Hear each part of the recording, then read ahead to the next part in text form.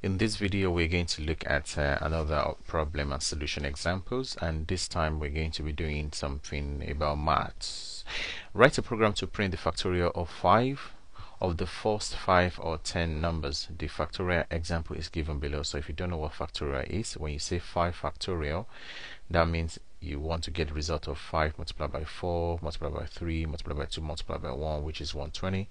4 factorial will mean 4 multiplied by 3 by 2 by 1, so you get the idea. 3 would be 3 by 2, so you multiply by n minus 1 until you reach 1. So you go on like that. So we want to print the first 5 or 10 factorials, and I'll give you a clue here to use a nested for loop. So we use you use one loop to do the calculation, and then you will use another loop to do the for example, right here I've done the first 8 numbers, so I use the first loop to calculate the factorial, and the next one to print to tell how many numbers I want to go up to. So right now I want to go up to 8, so from 1 to 8.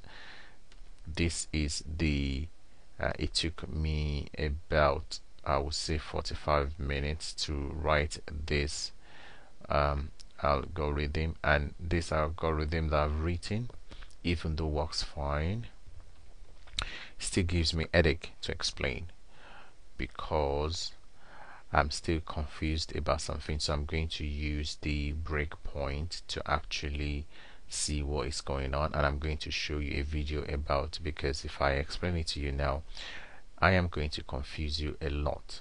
So I'm going to confuse you a lot. If I change this to 10, just to show you that this thing actually works, so that you don't think I just dump some stuff onto the screen. That's the factorial of 1 to 10. I can bet you that you should go on Google and type Objective-C factorial and see if you can find the same algorithm I've used. Because after I wrote it, I actually went online and actually typed to see if somebody else used it. People use different algorithm, but I haven't seen anyone use what I've used here. So I'm not saying it's the most perfect. It's probably faulty, but it works. It's probably not the most efficient on the processor, but it actually does the job. And something is confusing me. It works fine, but I still don't understand. There is the fact that I can declare factorial to be 1 here, because normally I would have thought I should declare it outside the for loop, but I declare it as. Anyway, when I step into the I'll still show you how to use this, how to step into your program. I actually see what your program is doing line by line, so that you can pick out errors and you can actually understand the program logic better. I'm going to do that, and once I figure out exactly what this my code is doing, then I'm going to explain it to you.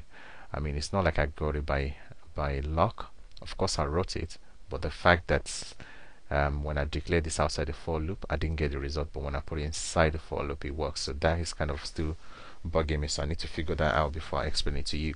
So this is how you write the factorial of a number. You should try it out for yourself and see if you can do it in a different way, because trust me, I've seen about 3 or 4 5 different methods that people have used to write the same thing. So maybe you can come up with something that is unique and special. Give it a try and see if you can do it, and I'll see you in the next video. Thank you.